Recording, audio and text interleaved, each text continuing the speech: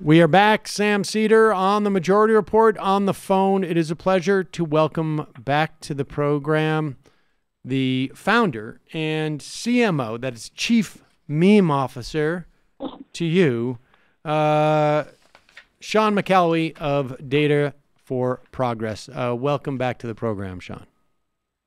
Thanks for having me on. So, Sean, there's two things that I want to discuss with you. First came up because the Supreme Court just, I guess it was Friday, blocked two gerrymandering rulings in Michigan and Ohio. Lower courts had tossed out the congressional districts, congressional maps, I should say, in Michigan and Ohio. Both those situations up until 2018 in Michigan's case, but in Ohio's case still continues to be highly problematic in terms of how many people go out and vote for Democrats and then how many Democrats end up in the congressional delegation. Places like Wisconsin, obviously the worst of stuff like that. And you are part of a new initiative to, I guess it's what the kids are saying today, fuck gerrymandering.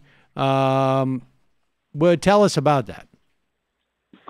Yeah, absolutely. So we teamed up with the folks at Pod Save America, Crooked Media. Whoa.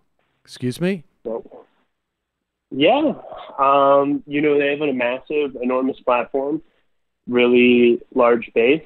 And we wanted to get out this initiative to as many people as possible. And so fair enough. We're working with them. Ironically enough, I actually wanted to call it the Blue Virginia Project, and they actually came up with the profane name we ended up with. I can't even speak it on the air. I don't like saying swear words. So I don't know. Yeah. So the idea behind this is that, yeah, absolutely, the courts have for the most part stalled on gerrymandering. There's still progress being made, but right now, the most effective way that we can fight back against gerrymandering as individuals is by supporting, candidates down ballot to help break these gerrymanders. And so the first state that we're taking a look at is Virginia, which has legislative elections in 2019, and actually has had their maps redrawn. The maps were so racist that the courts threw them out. So what we want to do is we want to make sure that in this cycle, progressives are really investing to make sure that we gain the most out of these fair maps and don't let any seats go to waste. So every month, Data for Progress does some math, looks at some mathematical models, and comes up with 10 candidates that we're going to run on a slate. And folks can donate to those 10 candidates on the slate. None of us take anything off of the top. It just goes directly to the candidates. Now, okay, so these are 10 candidates in the state itself. Running for per state? The House of Delegates and State Senate. Okay, but per state. You don't do 3 in Virginia and then 3 in, I don't know, Pennsylvania. Well, so Pennsylvania doesn't have elections in 2019. But, yeah, as in the 2020 cycle, we're going to probably expand it to do more states, and we'll select candidates across those states. But just sort of because 2019 is the first year we're doing it, and Virginia is the main state in which gerrymandering is playing a significant role, that's our focus. Okay, and people should also be aware that in 2020 is the year that the census takes its census, and these are the numbers. So really, we have until the 2020 election to turn as many state houses blue as possible to impact the redrawing of these districts, which happens following 2020, essentially, after the new census material comes out, right? Yeah, absolutely. So we're using Virginia as sort of a pilot to test sort of how excited people are about this idea. already we're seeing hundreds of people contributing. So once we break the gerrymanders in Virginia, we are going to turn to the other key states where folks should be investing down ballot. I think one of the most exciting candidates we're supporting is actually a woman named Sheena Bynum Coleman. And she is actually running against Kurt Cox, who is the Speaker of the House of Delegates. He's the guy who drew the racist districts. So I think it would be sort of poetic justice if he ended up losing to a black woman after drawing this incredibly racist map. So she's one of the 10 candidates we're supporting with this slate. The other ones that you're pushing, is it Joshua Cole? Yeah, absolutely. Tell us about Joshua Cole. Joshua Cole came up just short in 2017. He was outspent 3-1, but still closed in and lost by a couple hundred votes. That district was sort of underlooked at the time because it was an Obama-Trump district, and the party was at that time really investing in this idea. We gotta win back the suburbs, and really focusing on those Romney Clinton districts that flipped. So this is a chance for us to invest early in Cole.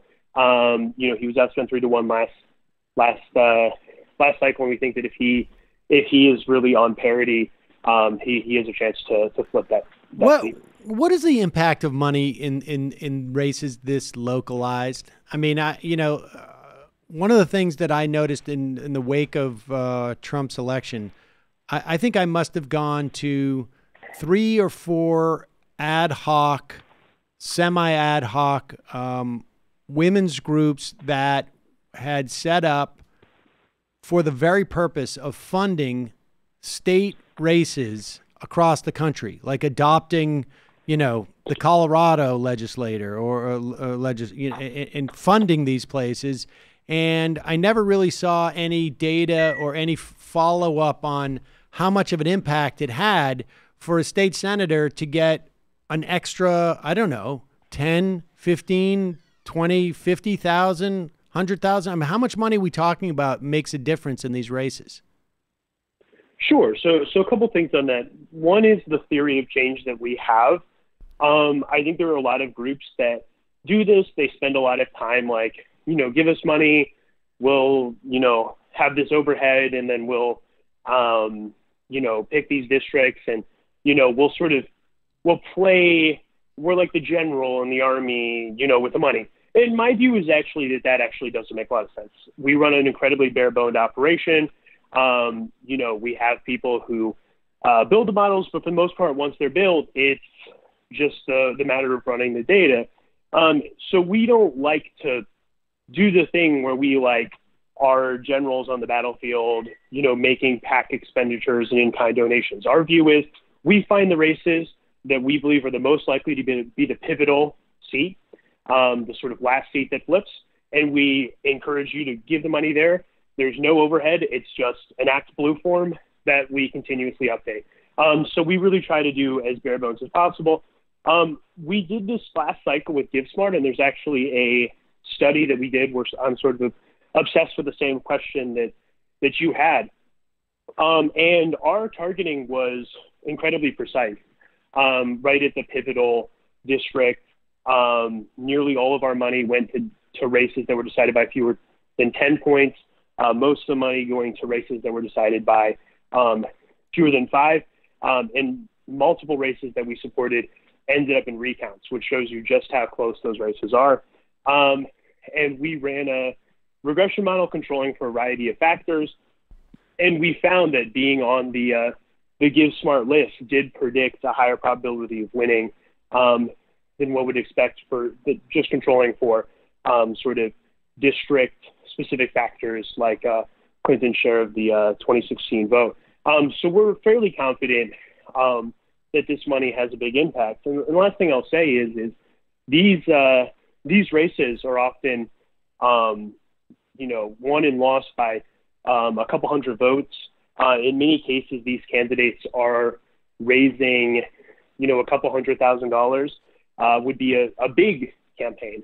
And so if you're considering, giving money to be the extra $10 on a presidential campaign that's already going to raise $10 million in a quarter, why not be the extra $10 or $15 that decides whether or not a campaign can, pay for a mailer or, pay their canvassers to do another walk. Most of these candidates, they're not going up on airs with expensive TV ads. You're funding the bare bones operation. So your money's going to go a lot further than, being another dollar in a consultant's wallet. There's got to be some type of, a figure where you can say like $1 to a state Senate campaign or a state assembly person campaign is the equivalent of like giving $100,000 to a presidential campaign, right? I mean, that's more or less what it's got to be. Your $1, relatively speaking, can have that type of impact. All right, let me ask you this question about the. You know what? Now that you've asked me, I will sit down the team and we'll work on those numbers, and as soon as we have them, I'll come back on the show and share what we found. Oh, you mean, Sean? None of the guys at Pod Save America thought to look into that stat? No? Oh, that's weird. All right. Well, because they're so knowledgeable about politics. It seems like a fairly obvious question for them. That's all right. I'm just curious. Next time that's all right. We'll partner with you. No, because they're so funny. They're so funny. But anyways. We'll do a partnership with you. No. That's fine. That's fine. They've got a much bigger platform. I understand, Sean. Now, so let me ask you this. When you have the 10 candidates, how do you choose? How do you decide that it was going to be 10? Did you say, let's do 10 as a round number, or we're only going to do candidates where we think our money has an X percentage chance of changing the outcome? And also in that question, to what extent did you guys assess their politics? Like you clearly like the Sheila Bynum-Coleman race, and you like Joshua Cole. Do you have people in there that you'd be like, well, they're not on my wing of the party, but at the end of the day, the most important thing is we need these seats. We need to have the congressional districts drawn in a way that gives Democrats at least a chance, if they get more votes, to have more representatives. Yeah, so the 10 is, reasonably arbitrary, but I will say that the number stays the same, but the people that we're supporting is going to change each month. So we are going to be recalibrating based on, how the first month turns out. If we have a candidate who, was on the first round and we're looking at their numbers and we're feeling pretty confident, then we're going to sub in someone else. On the question about the ideology, that's definitely something I've been thinking a lot about. It was something we didn't weight heavily in our Give Smart initiative. And what I am doing right now, we're actually working on about 4 different down ballot projects that are each going to have different missions, because we really want people to feel empowered when they're giving money down ballots. So we are planning and should be rolling out very shortly an initiative that is explicitly focused only on progressive candidates.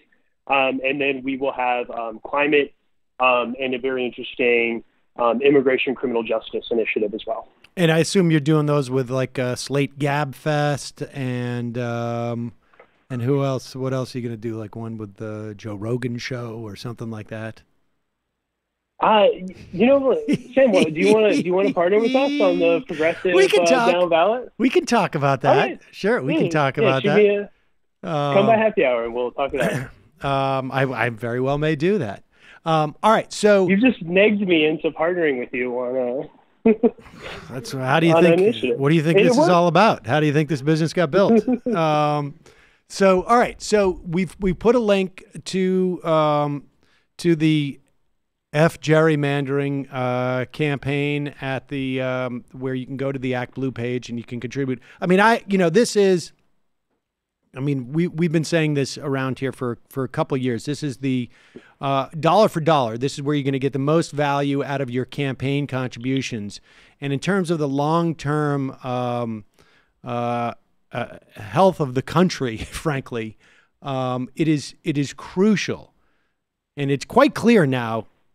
It's quite clear what's going to happen at the Supreme Court. They're basically going to say there is no prohibition against partisan gerrymandering, regardless.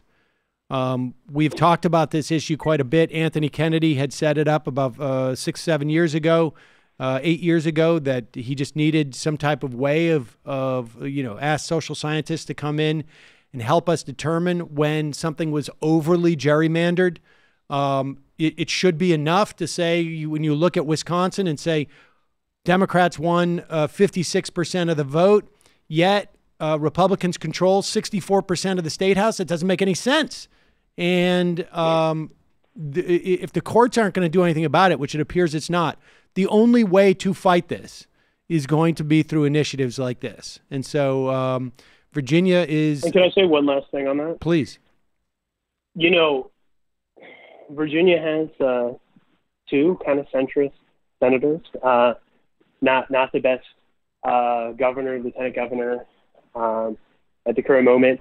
And I think that one thing that I see at these investments down ballot is really building the next bench of, Democrats. And in a lot of cases, I mean, in the last cycle, we were able to put, half a dozen progressive women of color who refuse to take money from Dominion Energy.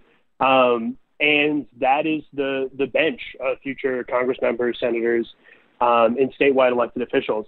So really investing in young people, investing in young talent is really important, particularly because there is a real age divide within the Democratic Party. Younger representatives and legislators tend to be much more committed to the progressive movement and the values of the progressive movement than the older legislators are. Okay. And lastly, if you can, I would love John Favreau's autograph. That would be great. Next time I see him, I'll all right, I appreciate that. I'll ask for you. That would be great. He went to Holy Cross, my hometown of Worcester. Yeah. All right.